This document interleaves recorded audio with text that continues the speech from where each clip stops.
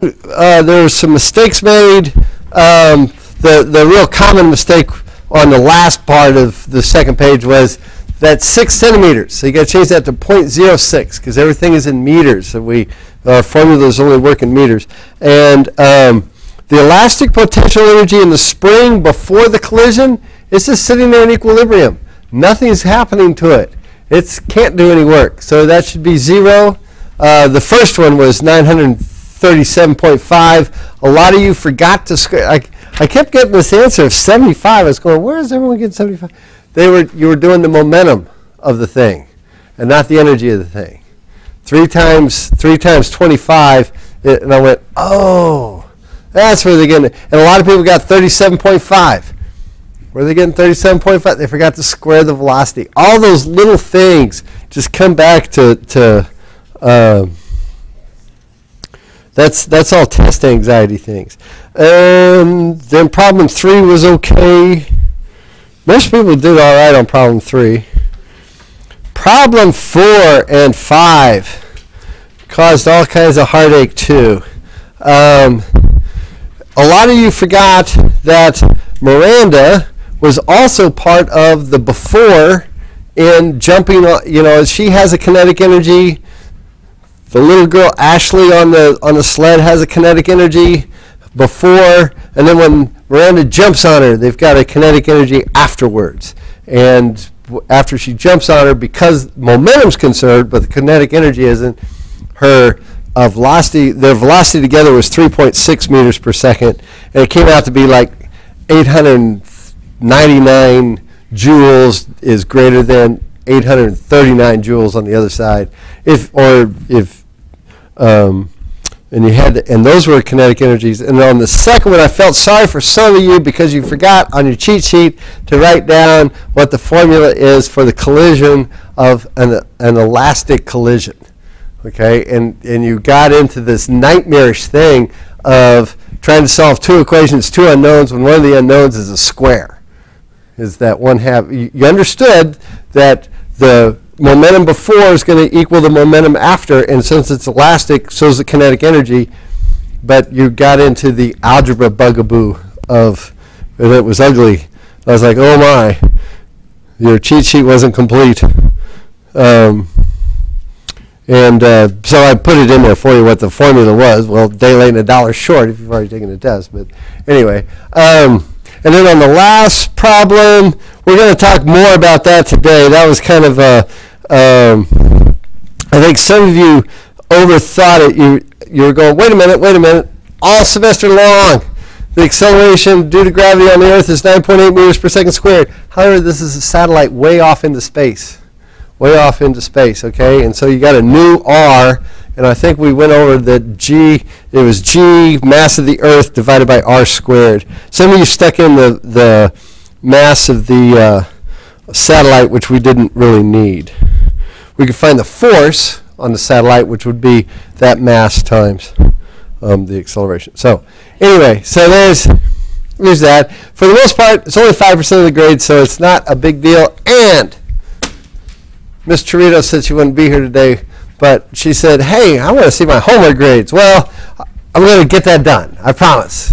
By Thursday, you will have homework grades so you can get a better picture of what your grade is. And most of you should be doing fine in lab, okay? So no scowling. I know you got into something in lab this week that we're still forever Rachel Young. Here you go. There you go. That we're still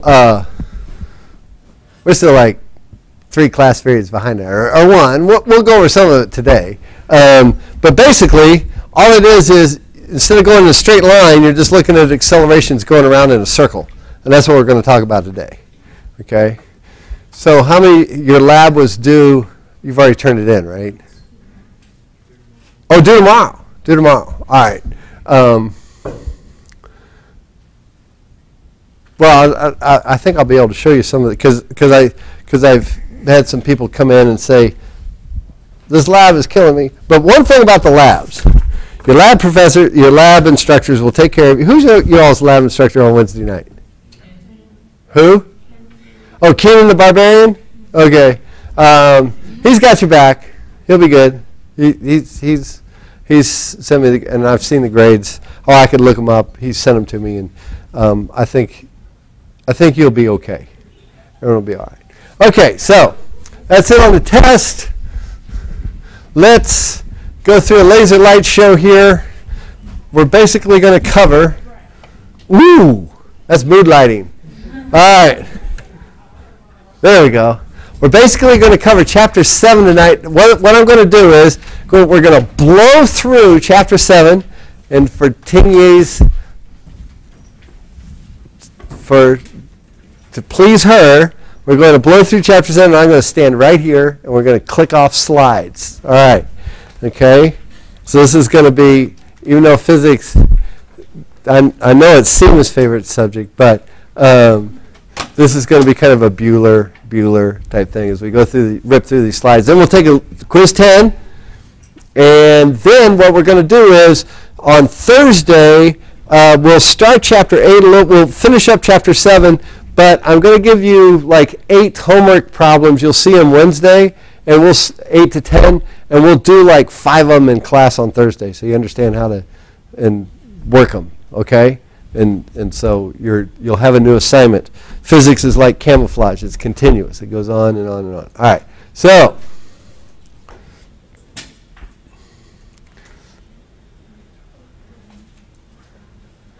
all right, lecture. Here we go. Slideshow, view, show. There it is. Physics is fun. You go skiing.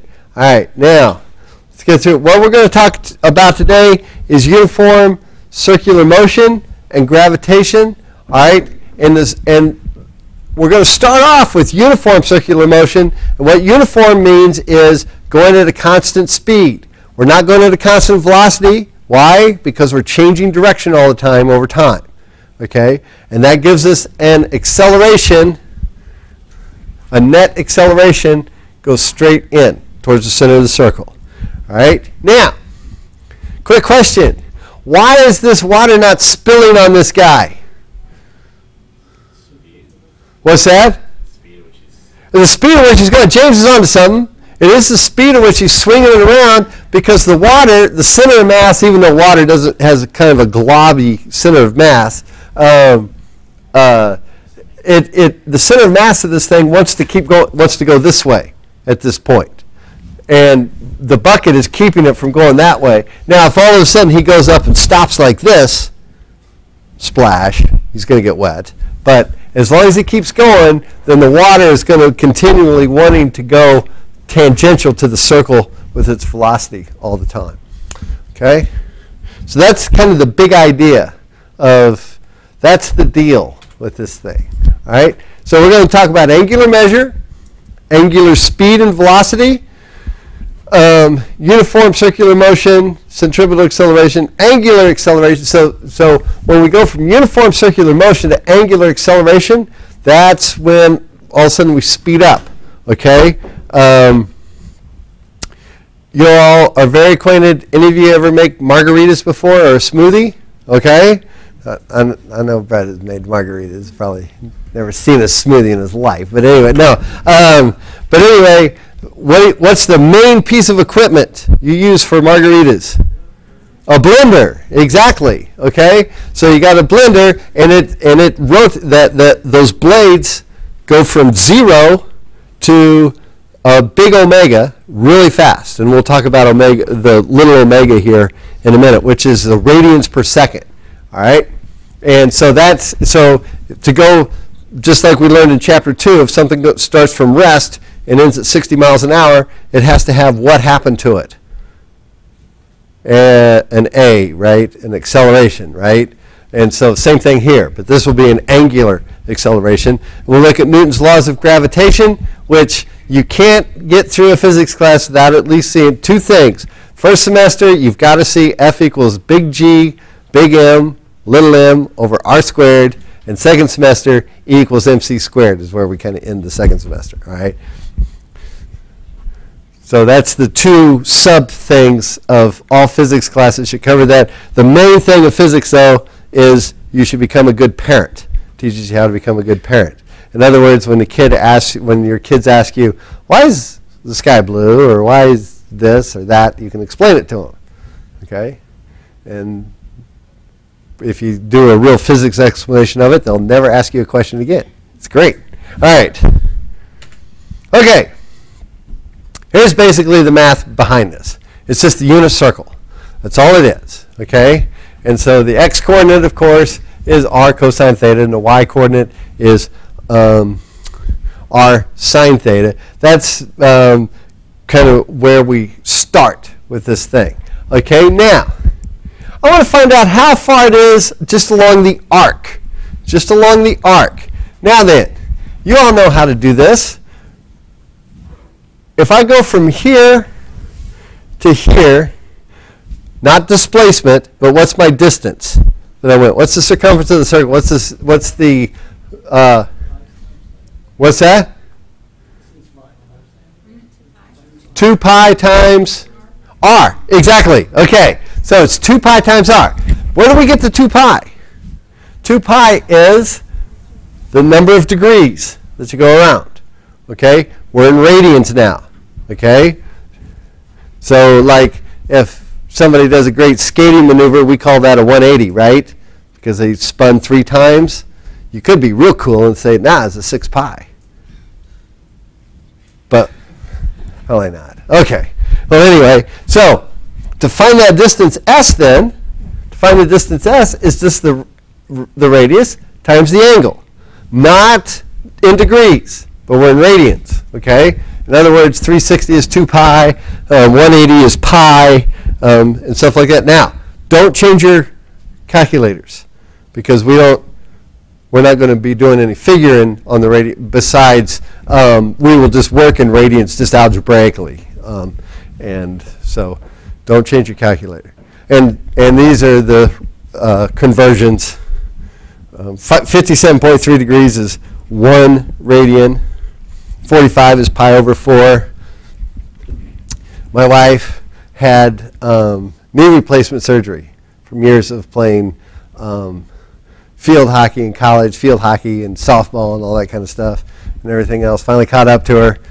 And they put him in a machine, this machine where they keep bending their knee. Rashawn is familiar because she's had teammates that have had knee surgeries and stuff like that. It keeps bending their knees. Well, at 90 degrees, you'd get to go home. You know, they'd be like, okay, you can go home. And so they'd always put like 60 degrees the first day, it's like at 10. But I'd help the nurses out, and I'd erase this and put it in radians.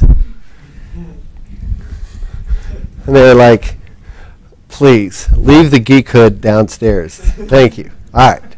So, anyway, all right, now, here's something that's kind of useful later on when we get into when you're talking about great distances.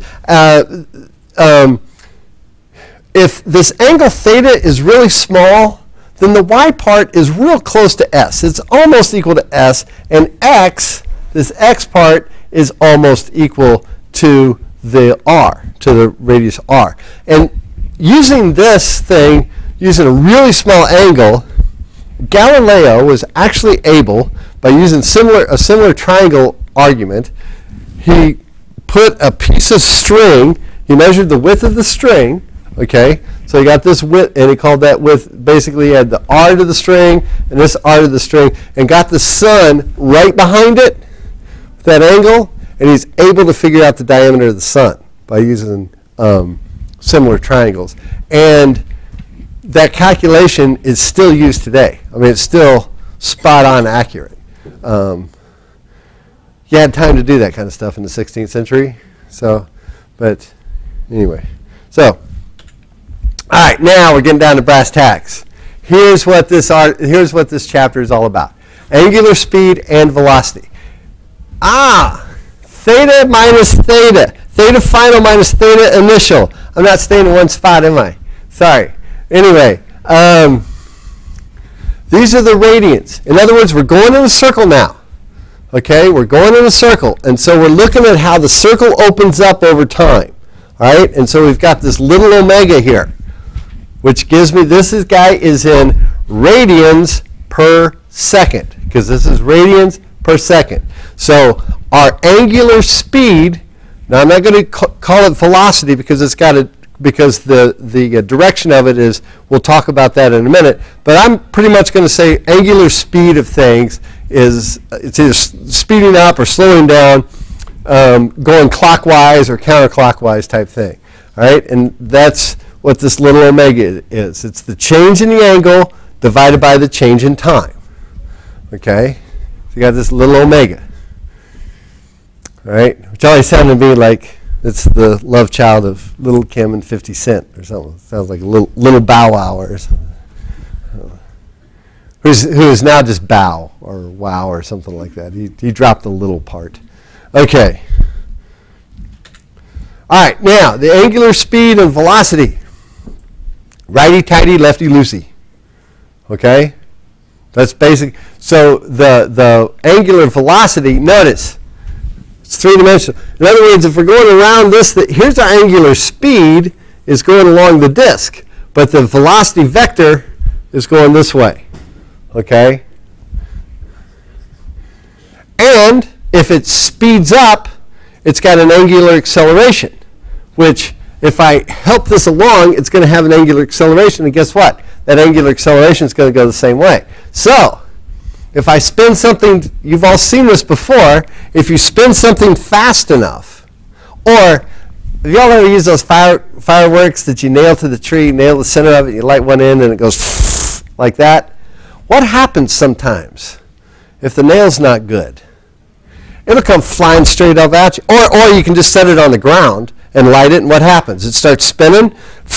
That's that vector that's going up. It spins in that direction. Okay, that's what's causing it to spin. It's got enough force to get it spinning fast enough so that it goes up. If you turn it over, it's going to dig into the ground, not go anywhere. Yes?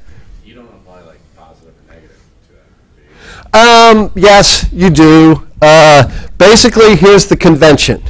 Counterclockwise is positive because we basically say as we're going x cross y like that, it's a positive z, and that's counterclockwise. Clockwise, as we go y cross x, that goes in the negative z direction, so that's negative. So for our purposes, counterclockwise is positive and clockwise is negative. But that's for later on when we get to torque, and that's in chapter 8. Okay?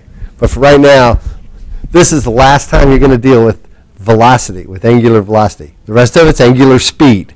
Okay? Just going in the blue arrow. All right? Okay. Now, here we go. This is a good little equation to know. Now, every Christmas, what happens about starting 2 weeks before Thanksgiving if you're old and you watch like NCIS? Eventually what happens is, about this time of year, they started having Branson commercials. Christmas and Branson, right? They've started already? Oh my gosh. I can't, that's my definition of hell. But anyway, it's Christmas and Branson. But, sorry. Now this is going to be broadcast to millions, and I'm going to get a call from the Branson Tourist Board. But anyway, who do they bring? They bring the Rockettes, right? Okay, so here's our Rockettes right here. All right, here's two Rockette ladies, and they're hooked on, well, there's three of them. Here's one in the middle, here's this one, and this is a top view. This is a top view of the Rockettes. Now, have you ever played Crack the Whip when you were little? No, never played Crack the Whip? No one in the other class played Crack the Whip either. Red Rover? Send Rachel right over. Right. Okay. Well, anyway, Crack the Whip is when you get somebody at the end and someone in the middle is kind of like swinging like this, and you're all trying to hold hands, and the guy on the end is trying to stay hanging on to the other guy. But anyway, if these are the Rockettes, this girl, if they're going to go around this circle, notice the degrees radians. The radian degrees between this circle and this circle are the same. Okay, the number of degrees that they have to cover if they're going to go in a complete circle and stay in line are the same. However, the distance, she's got to go a much greater distance in the same amount of time. So she's got a haul, basically, okay? Especially if she's way out at the end. All right, so when they do that's why they kind of do the thing where the one backs up and this one goes forward so that it's a little easier to do. But if, like in skating or anything like that, if you're the end person, because the velocity, the tangential velocity that you have, and this tangential velocity follows you all the way through this path, is equal to the radius times omega. Omega is the same. Omega is the same no matter where you are on that turntable. Okay? But, yeah, let's think of it as a record. Well, y'all don't even have those anymore. So I know you all never put like dimes on a record and watched them fly off the end, have you? No? Okay. All right. Wow. All the fun things we used to do. Anyway, this person's got to go really fast. The thing furthest to the end has to go much faster because the tangential velocity, and when you write this equation in your notes, put a t here. Vt equals r times omega. Okay? All right, now, frequency is 1 over the period. Let's talk about what period means. What's the period of the Earth as it's spinning on its axis? How long does it take to make one revolution?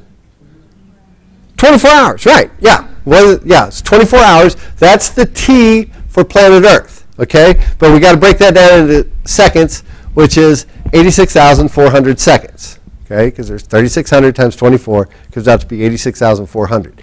All right? So that's the T. That's the period that it takes. And so the omega of the Earth is just 2 pi divided by 86,400. That's it.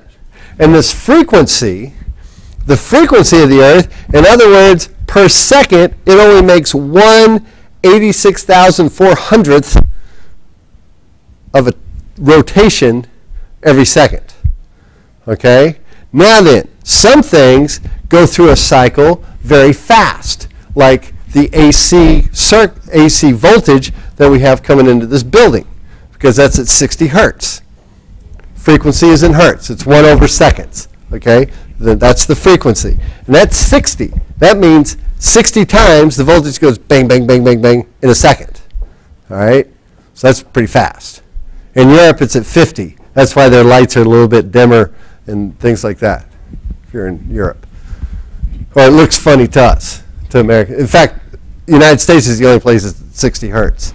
You go anywhere else in the world, it's at 50 hertz. And so all the lighting in buildings looks funny when you're in those places, to us, because we're not used to that 50 hertz thing. We can almost see it flickering, kind of, sort of. All right. So you got 2 pi times the frequency, or 2 pi over t. Okay, gives you the omega, gives you the radians per second that the thing is turning. All right. Now, here they're going into the big algebraic justification for, you got V1 here, V2 here. Now, if I take V2, V1, put them, delta V is equal to V2 minus V1, okay, which is my change in velocity. And notice, as it gets smaller and smaller, as I shrink this smaller and smaller, this gets closer and closer to this line, so that the AC direction, the net force of something going around in uniform circular motion is AC. The net force is AC, and that equals V squared over R, which I think we get to. Yes, there we go. All right, so let's say we're swinging this basketball. It's on some kind of tether. It's on some kind of rope. Then the tension on this rope is equal to the mass of the basketball times AC, because that's the net force that's pushing it towards the center. Okay? All right? And that centripetal acceleration is equal to V squared over R, or R times omega squared, since V equals R times omega. So here's the two equations for the centripetal acceleration that's going towards the center. Okay?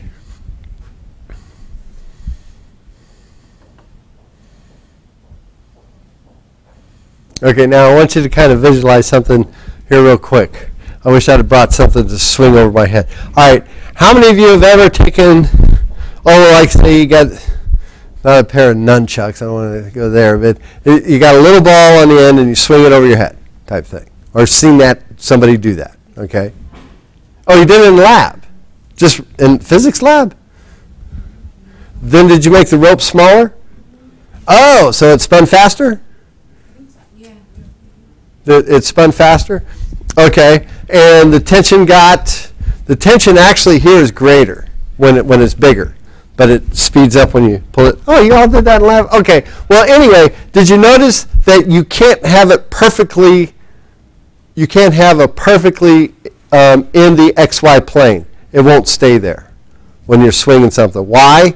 Because I've also got, if I'm swinging it around this way, okay, it's got AC going towards the center, a net force going towards the center, but it also has mg. Okay, so there's a little force that's lifting it up that way. That's why everything kind of looks like this instead of like this when it's spinning. All right, because there's got to be a counter force that AC actually counters, a component of it counters that mg force pulling it down. All right, okay, so FC, okay, the centripetal force multiplied by the centripetal acceleration, this force is the net force. This is huge on the object, okay? The force is always perpendicular to the velocity, and it does no work because it's perpendicular to the thing moving. All right? Good. All right, now, here. Going to get to Brett's blender here, all right? Starts out at 0, right? Puts a little non-alcoholic tequila in there because we got to be politically correct. Or let's make a smoothie, okay? I learned how to make smoothies a few years ago, and now I just like making them. And you know, it saves you $8.95 from going to Jamba Juice or whatever, you know, where they, oh, I want a banana smoothie. Okay, that'll be $12. Oh, thanks. Well, anyway, just take a little yogurt, little orange juice, little banana, a little blueberries, little strawberries, throw them in there. But right now, what's your blade spinning at? 0, right?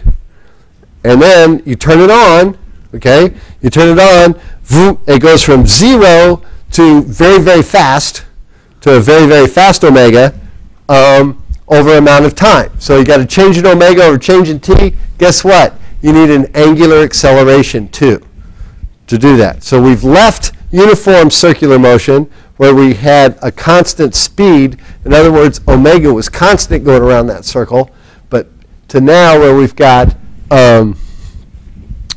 alpha, where that's the angular acceleration, we're speeding it up. Uh-oh, does this look familiar?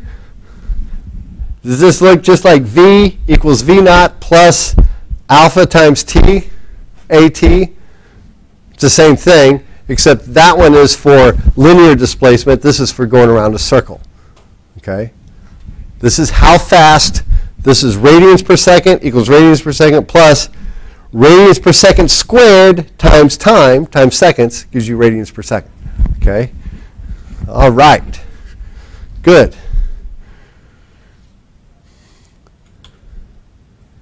Okay, now, going to do you dirty here a little bit. Okay, now, if, let's say, all of a sudden, let's go back to this basketball picture. Basketball going around in a corner. Oops, there it is. Okay, now, notice this is nice, uniform speed. Notice these vector velocities are all the same. Well, let's say that this is, all of a sudden we put a little retro rocket on this thing, all right? Shoots a bunch of jet propulsion this way, so for every action there's equal and opposite reaction. More mass back here pushes this thing, so it's going to go faster that way, all right? That is a tangential acceleration, all right? And that's what they're talking about here. all of a sudden, we're speeding up that. Notice we've got an angular acceleration, so it's got to be speeding up. And so we're going to be adding also to the AT.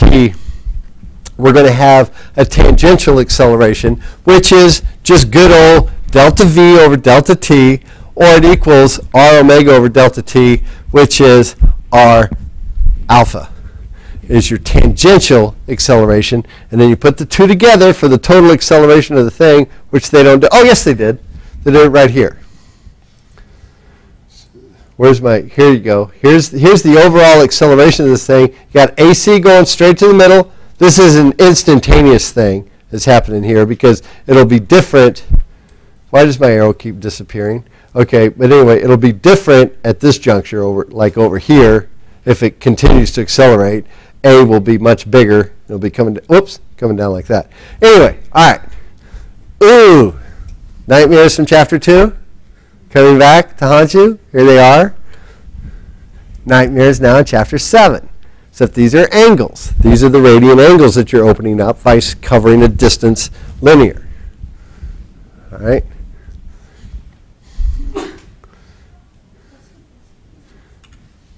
Okay, here we go. Newton's law of gravitation. This is huge. This was on our test. I just kind of threw it on there and told you what it was. We didn't really explain it or anything. All right, Newton was like, hey, by the way, him sitting under the apple tree and getting bonked on the head, that's in there with the George Washington and the cherry tree. Okay. Didn't happen, but it's a nice little story we tell our children and everything. So with all the other, category with the Easter Bunny, Santa Claus, all those. But anyway, all right. Then they have to unlearn everything once they become adults. All right. Anyway, we've got. He noticed that two masses attract each other. They got a force between each other. And it was directly proportional to M1 to the two of them multiplied together. And he also noticed the further apart that he got them, they were inversely proportional to the square of their distance apart from their centers of mass. Okay? We still don't know why that is. Why there's a force there between two masses. We don't understand why there's an attractive force between, like, Greg and Blake. It's weird. Okay, that they got two masses, but they're so small you can't feel it. All right, you need something huge to actually feel it, like the Earth, so we can actually feel it. We don't know why, do we? Ting-yi, do we know why? We don't know why gravity works. We just know it works by experiment. So far, it's worked every time. Okay.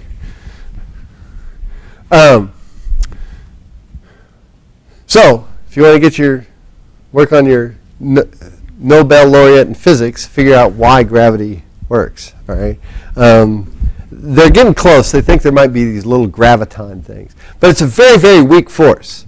It's a very, very weak force compared to the electromagnetic forces, compared to the strong nuclear forces.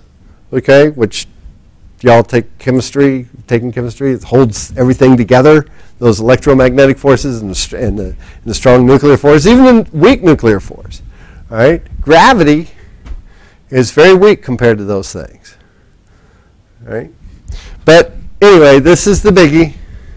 This gravitational constant G. So he found out that it's directly proportional to m1 times m2 divided by r squared. But in all his calculations, the slope of his line, just like you all get in all your when you go to lab. You get the slopes. Well, Newton didn't have a nifty Pascal computer doing that for him. But anyway, he figured out, he's going, oh, I need a slope to this line. And the slope to the line turned out to be G to make it all work, which is that 6.67 times 10 to the negative 11 in squared. Or in meters squared, kilograms squared. So these kilograms squared cancel. These meters squared cancel. And you're left with good old newtons. And you're done. All right. Okay. And so gravity provides a centripetal force that keeps planets, moons, and satellites in their orbits. And we can relate the universal gravitational force to the local acceleration of gravity. Okay.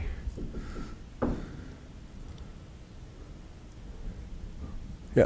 All right. Sorry, I was thinking something else. I think y'all had, didn't you have on one of your labs 3 weeks ago or 4 weeks ago, didn't you have, if you're standing on the equator, what's your weight? Aren't you lighter on the equator than you are at the poles? Because of that mv squared over r, that centripetal force, which is, when you're standing on the poles, you've got this net centripetal force that's pulling you in, okay? If you're standing on the pole right here, if you're standing on the equator right here. If you're standing up here, you don't have that mv squared over r net force. And so just N equals mg at that point. But here, you had mv squared over r equals N minus mg, and so your mg is equal to mg, N is then would be equal to mg minus the mv squared over r. That's one thing I don't like about having the screen down. I just said a bunch of algebra things without writing them down, but don't worry about it. Okay, now, this is one reason I adopted this physics book, because I like this idea of potential wells for physics, because we talk about them all the time. We talk about electric potential wells. We talk about hydrogen atoms, quantum mechanics. One of the basic things you have to do is you always have, you got a hydrogen or an electron in a potential well, and how's it going to get out of there and everything else.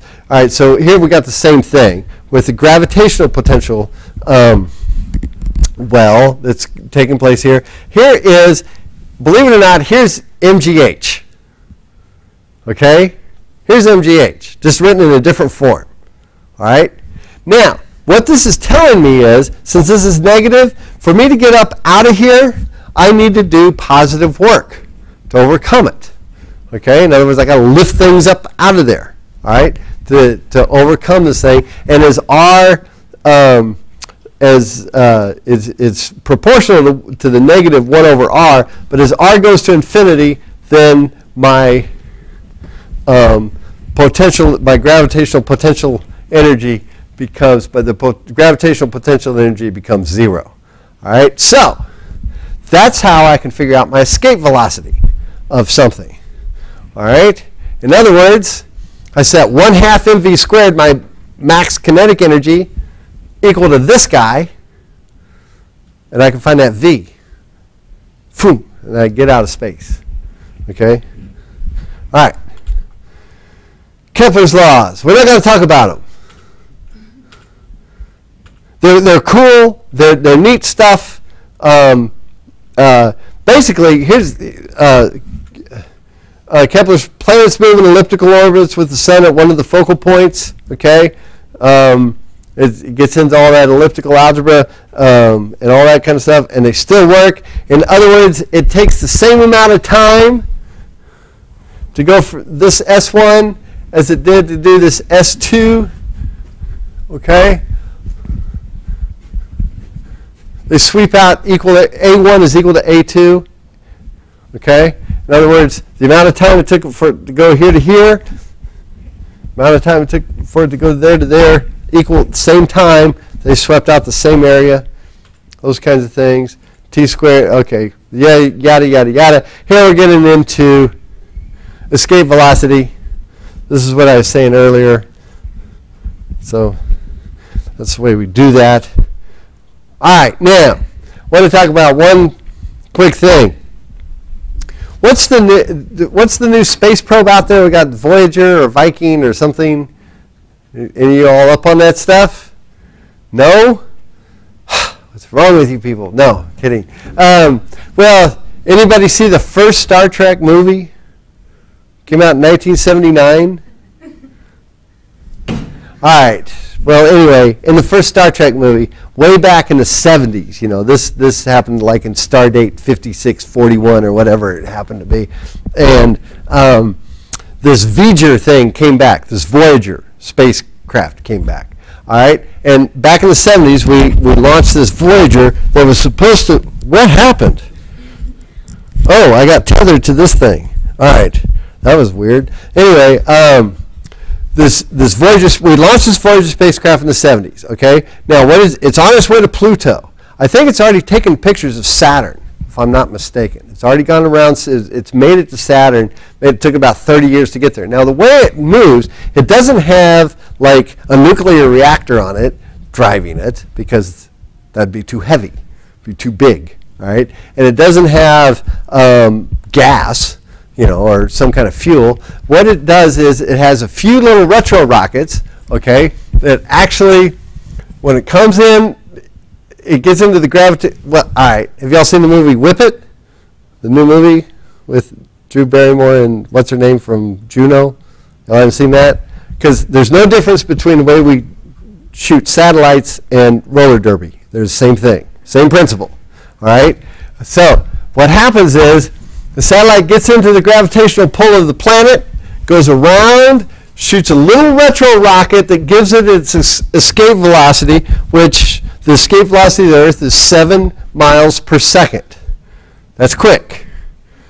My driveway from the parking lot to my driveway is like 21 miles. All right, so I could get home in 3 seconds if I was going the escape velocity of the Earth. All right, so the space shuttle, when it's taken off and it leaves, it's getting up to 7 miles per second. That's fast. All right, and anyway, and so it escapes escapes the Earth. Now, as it gets close to what's the next planet? Mars.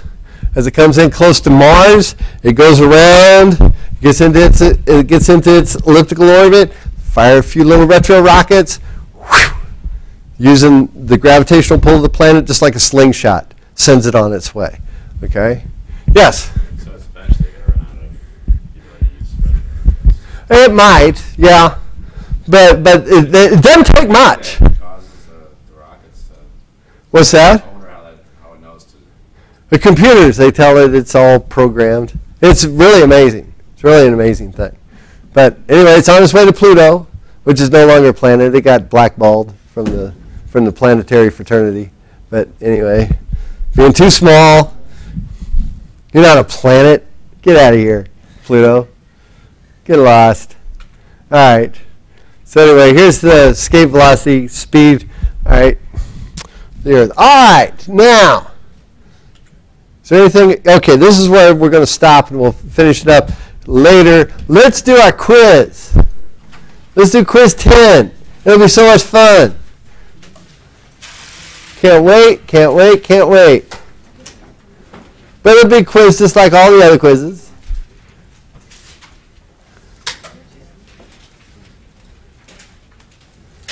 Okay. Oops. Here's the first slide, which is, when do you think the next snow day will be? No. Which we actually might have to deal with. All right, here's my policy. We might want to shut off the television because I could get in trouble with the provost. But anyway, here's my policy.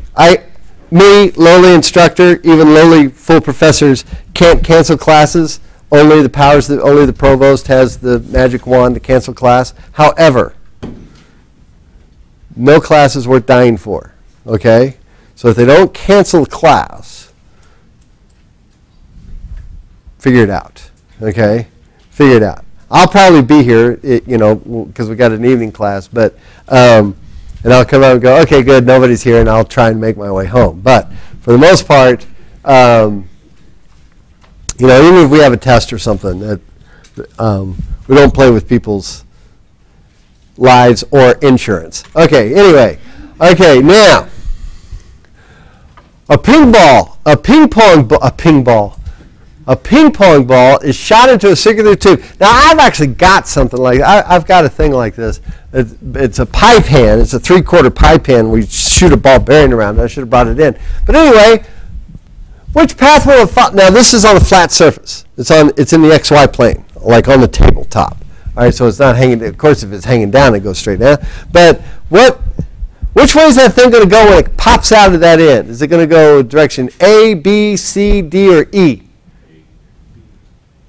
B? Not A? No takers on A? No takers on D? None of you saw the movie The Wanted? Where they curved the bullets? That's so stupid. Trust me. I've been on the business end of rounds coming down range. Wherever they're pointed, that's where they go. Okay, there's no curving them. But Angelina Jolie can curve bullets, I guess. Wasn't she in that movie? That sounded like something silly she'd do. She makes 3 stupid ones and a good one. 3 stupid, good. The stupid ones fund the good ones. All right, which nobody goes to see. All right, but anyway, so which path will it follow? Actually follow, what do you think? B, yeah. Because there's no more forces acting on it to hold it in its orbit. So for an object in motion, will continue in motion unless a force acts on it. It's got a continual force acting on it while it's going around, and then it doesn't. Okay, this one caused heartache this afternoon. This is the tension. Okay, the radius of circle 2 is twice that of circle 1. So we got to think. The tension in the rope is equal to M times AC, where A was equal to what? AC was equal to R omega squared, correct? Okay, yeah, Brad's going, yeah, we got it. All right, so the only thing, now, what are they telling us here? They're telling us that the period of the motion is the same for both rocks. So if the period is the same, what do we know about omega in both of these? It'll be the same. Because if it goes around the circle in the same amount of time, remember, a circle is a circle, whether it's a big one or a small one.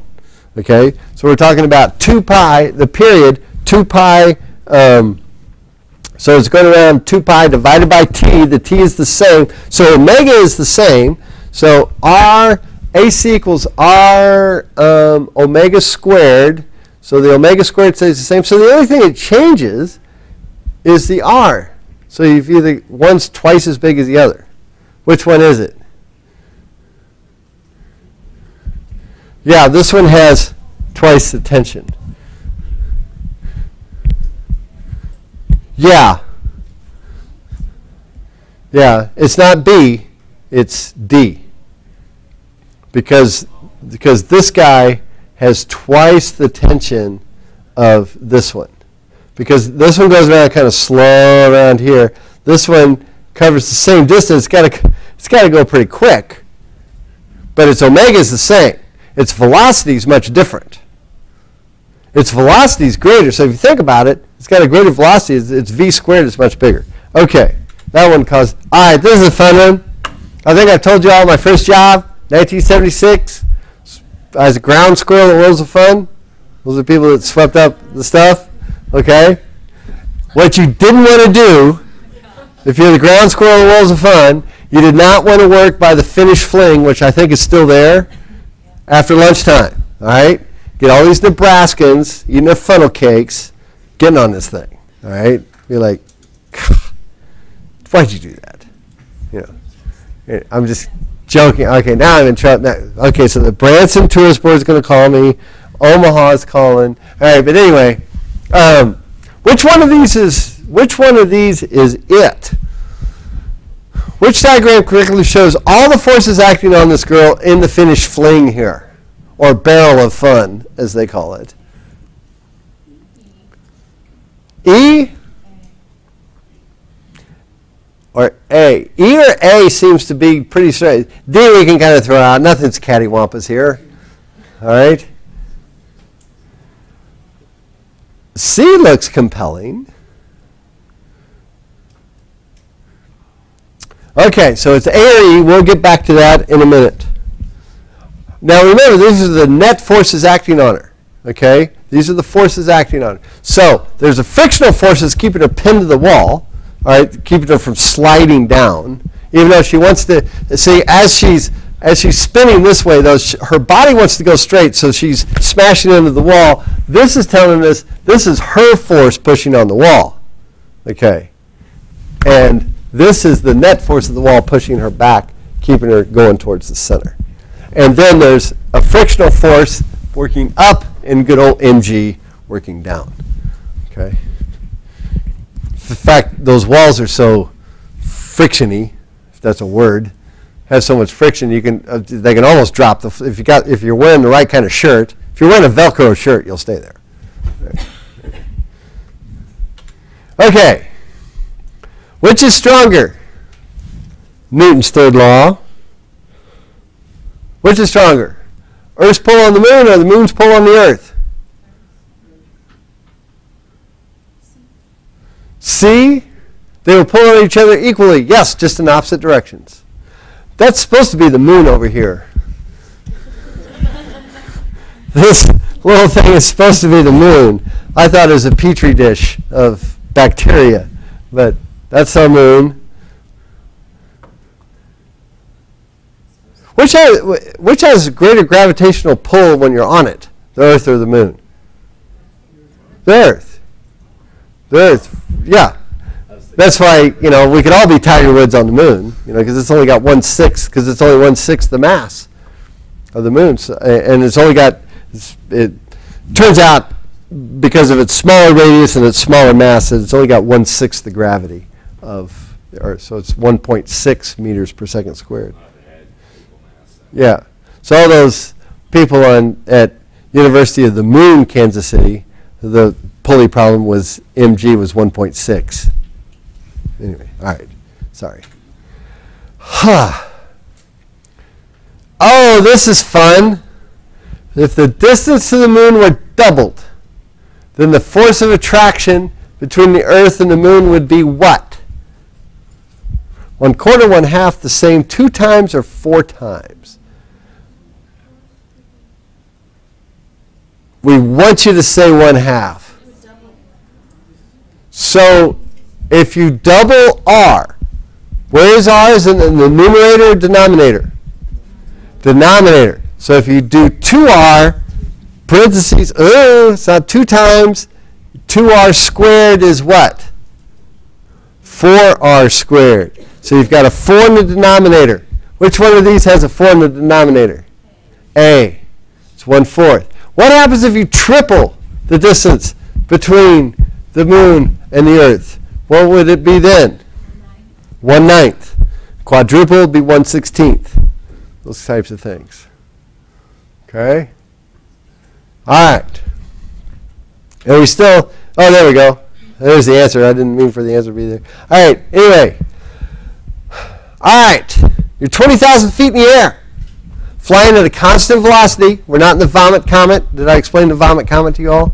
It's the C-141 that's what they call, that's what they train astronauts in. It's a C-141 aircraft with padded walls, and you sit in the back of it, and it goes really fast. It goes up over the horizon and falls faster and accelerates downward faster than gravity. So therefore, what does everything in there do? It floats for a minute, for a little bit, okay? And when that happens, you feel weightless because you've lost your normal force. You don't have a normal force anymore. And so you feel weightless, and you are weightless for the most part. And a lot of people get sick when that first happens to them. It's disorienting. But this one's flying straight at a constant velocity, so it's not doesn't have an acceleration. So would your weight be, if you got on a scale on that airplane, would it be less or the same or greater than if you were on Earth? Think about where the R is again. Is this increasing the R or decreasing it? Increasing it, because that R goes from the center of the Earth up to the end. Okay? So what would you be? Less or more? Less. Quite a bit less. Well, not quite a bit. Just like if you want to go on a diet, move to Nepal. All right? You'll lose a couple pounds instantly, because it's like 43,000 feet in the air or something like that. Not quite. All right. The moon does not crash into the Earth because, oh, this is a good one. Why doesn't the moon crash into the Earth?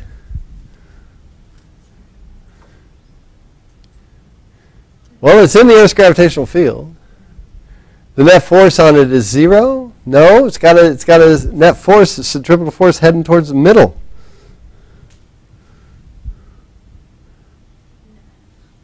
None of the above. Oh no, I'm violating my MCAT rule. I taught you all. Never pick none of the above, but however, except in this case. Why doesn't the Earth why doesn't the moon crash into the Earth? Do you think? Dun, dun, dun, dun. Okay, going back to the first question, all right? And I'll let y'all go because some of you are dying on me. It's been a long day, I can tell, all right? Going back to that first question, you had the ping pong ball, right? Not a good example. Oh, yeah, it is. Now, it'd be better if that ping pong ball is actually in a pie pan or a ball bearing in a pie pan going around the rim. And once the rim went away, it went straight. In other words, the moon is going so fast, it wants to keep going straight. It keeps wanting to go straight, but the Earth keeps going, come back, come back, come back. And so that's why it's going in a circle. All right? Same reason why boomerangs work. All right? If you take a boomerang and you throw it that way, it cuts through the air like this. Okay? And it's got a propeller that's kind of facing this way. Well, this is the way propellers work. Propeller works, it pushes air back this way. You got all this massive air back here, which for every action, equal and opposite reaction, pushes it this way. All right? So, when the boomerang's cutting through the air like this, it's pushing air this way, which is causing air to push it that way, so it goes in a circle. That's why they come back. All right? Same thing with the moon. It wants to keep going straight, but the Earth keeps going, whoops, whoops. So, because it's going fast, yes, and eventually it'll slow down and crash into us next week. I thought isn't it actually going away? And if so, why? Yeah, it's going away. I mean, so there's all kinds of other forces. How long for that to actually happen? I mean, because obviously, so it must be really within a close range to be almost in equilibrium. Right. Where it stays. Yeah. Well, actually, back in the dinosaur days, or even before, right about the dinosaur days, the moon was 3 times as big as it is now. It seemed a lot closer. And so, it is getting further and further. It's getting slowly, because it's got kind of this, I don't want to go any further. I'm going to ask Dangerous Dan McIntosh, our astronomer, why that is. Okay, let's look at the solutions real quick. If you weigh yourself on okay, yeah, you're going to be smaller. There you go. All right, so the last question, pick B, because you already did that in the lab. Now, let me go to the answers real fast, and we'll call it a day.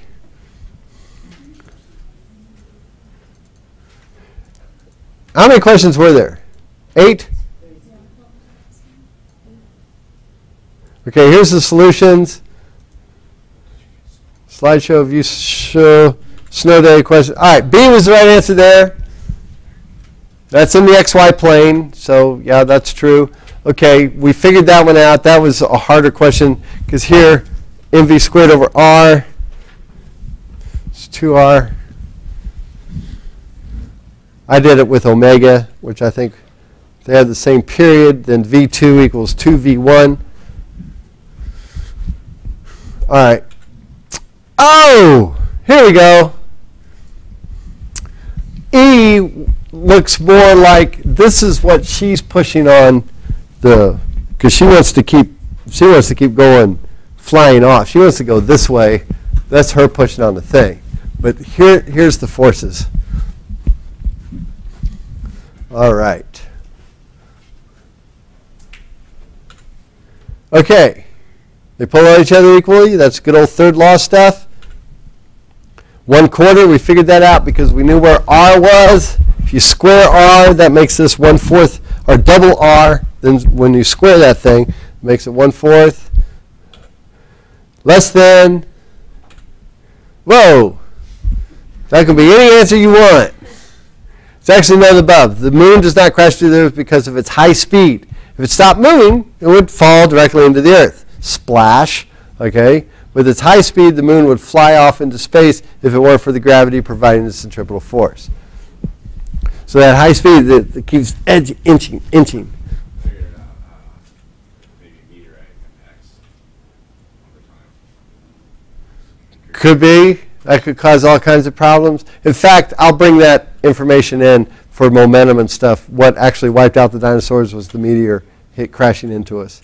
Kind of like that, remember that old Toyota commercial from just a couple years back where the meteor crashed, hit the Toyota? Anyway, those guys wouldn't have been camping. Of course, I have a problem with the Loch Ness Monster eating the Toyota too, but anyway. That could never happen. All right. Okay, so go ahead and turn in that arduous quiz you just took, quiz 10, and go forth and prosper. If you have any questions on your test, email me or we'll talk later.